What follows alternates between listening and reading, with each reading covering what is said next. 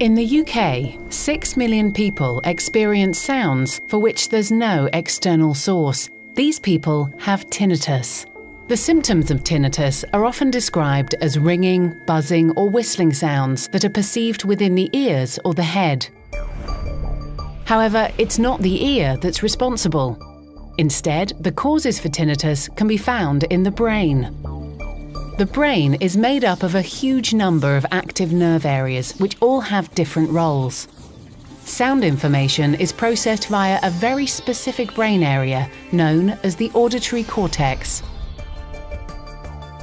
The auditory cortex is divided up into areas that are responsible for processing different pitches, in a similar way in which keys would be arranged on a piano.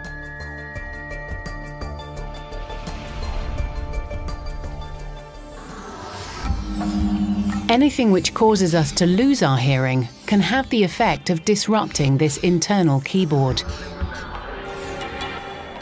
This could be caused by medication, loud noises, or just the natural aging process. Due to this disruption, there's a reduction of activity in the keyboard areas affected by hearing loss, and the nerves that make up the area can start to fire spontaneously. This is called neural synchronization. Or to put it another way, if the ear no longer talks to the auditory center, then the nerve cells in the auditory center begin to chatter in an overactive and unregulated way. It's this abnormal overactivity which causes us to perceive the tinnitus signal.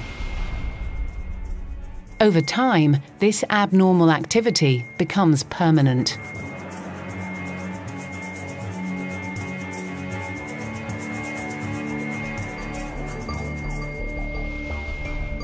Modern imaging procedures enable us to see evidence of the abnormal neural synchrony within the auditory part of the brain.